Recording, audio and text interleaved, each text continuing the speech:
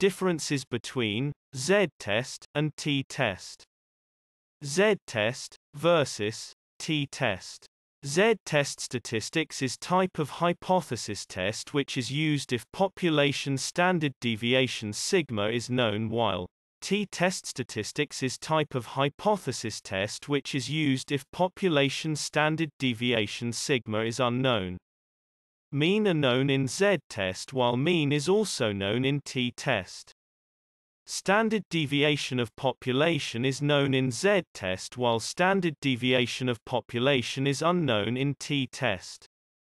Sample selection for both Z-test and T-test is based on randomly selected sample. Dependent variable in both Z-test and T-test is normally distributed when measured in ratio and interval scale. Both Z-test and T-test are used for hypothesis testing.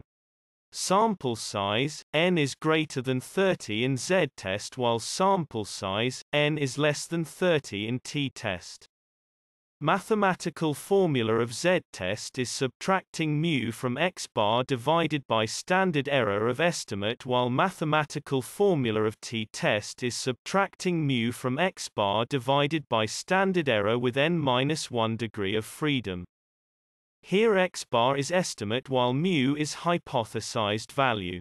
Both formula of Z-test and T-test are same, just difference of sigma and s used for standard deviation. Sigma is for population standard deviation while s is for sample standard deviation. Kindly subscribe my YouTube channel Thesis Helper. Thanks for watching.